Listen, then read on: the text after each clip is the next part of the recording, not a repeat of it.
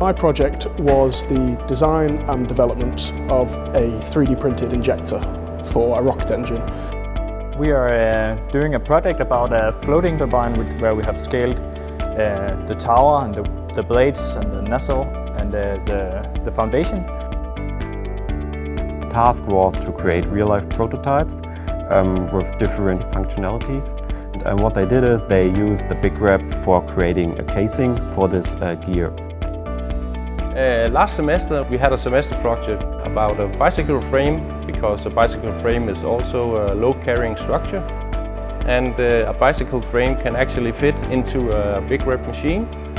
This is a mould which is going to form a carbon fibre door for the driver, and so it's designed a new door for it, and this is the mould again printed on the BigRep.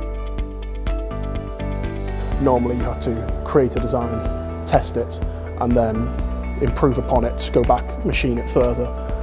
With traditional machining this can be quite difficult, whereas with the 3D printer it's very easy to create multiple versions, print them off, get them tested, and the turnaround is very quick, so it was definitely a benefit. We 3D printed the frame in one piece.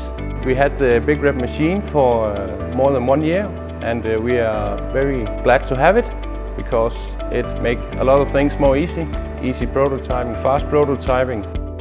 Now we've got the 3D printer, the BigRep, take a design from the student, and then we just punch it into the printer and print it in one large print, and then go straight into the wind tunnel.